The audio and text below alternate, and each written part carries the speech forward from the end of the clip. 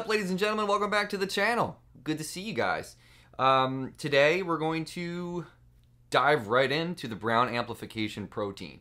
I am super late to the game on this. Up front, apologies about that. I've heard about this pedal for years now, at least 2 years, I think. And a lot of my friends own it, love it. So I thought, you know what? Let's do it. I'm a fan of dual overdrives. I do like me a good dual overdrive pedal. And I have a couple of them throughout the years. The Gladio SC, Kingtone, Duelist, things like that. And this thing, what I love about this is it's different. So I've never ever played a Nobels ODR1. This first side over here, which is the green side, indicated by that lovely green LED, is based on a Nobels ODR1 from what I understand, and the left side, the blue side, is more of a modded blues breaker style circuit, which I love blues breakers. So up front, right away, you don't have to wait till the end of this video, because I'm all about doing this up front. I love this thing. It's great. It's one of the best dual overdrive pedals I've ever played in my entire life. And out of the ones that I've played this year, I mean, I've played several. So this one is different than other ones that you've seen me play on this channel. And there's another one that I'm absolutely in love with too. I have 3 dual overdrives right now that I sometimes go into a gig, I'm like, which one should I put on tonight? And they're different flavors, and that's what's really cool about this. But the Protein, when I first plugged this in and played through that right side, the green side, I was absolutely blown away of like the compression, the like give that this thing has. When you got to play it to really feel it. But you'll hear guitar players say all the time, how's it feel under the fingers? This thing feels great. So let's dive right in. We're going to use the Josh Williams Mockingbird through the Two Rock Bloomfield drive, and here is the clean signal on the bridge pickup.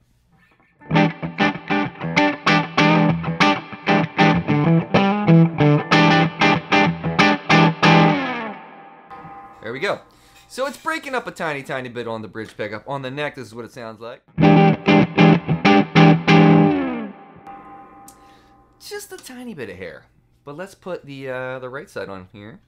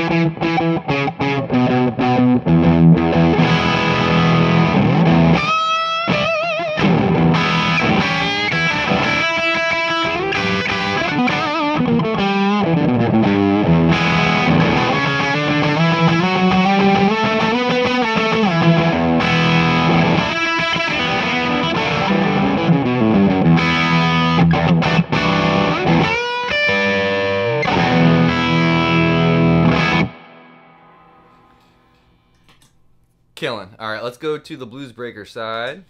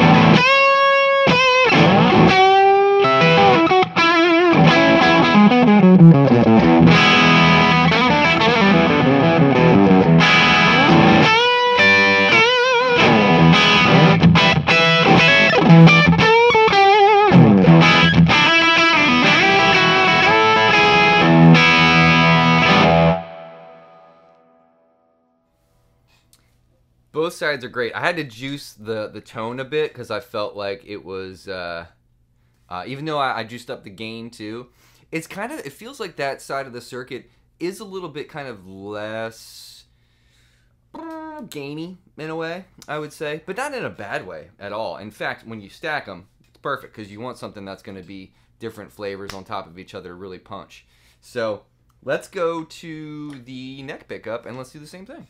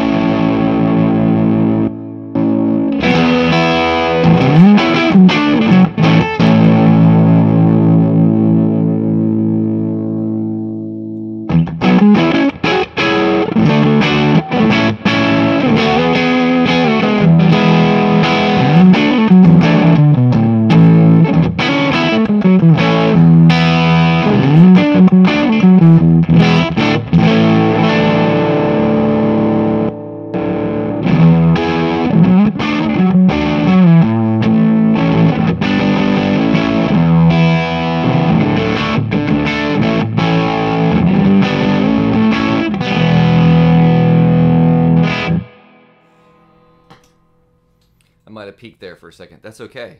It's rock and roll, folks. All right, let's go to middle position.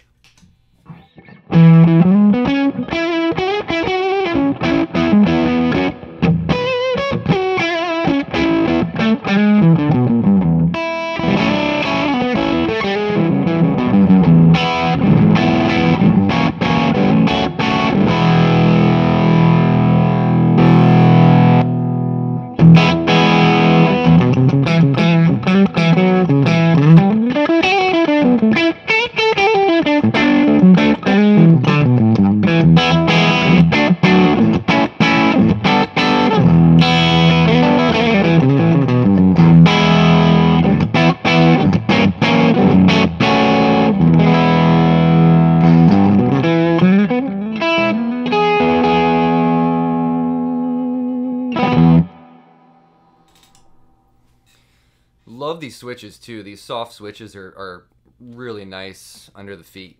All right, so now that we've done that, I want to talk a little bit about juicing the tone knobs and the gain knobs just to kind of see how they feel between each other. So let's do that real fast. I'm going to stay on the bridge pickup because I want to punch myself in the ear drum, right? Here we go.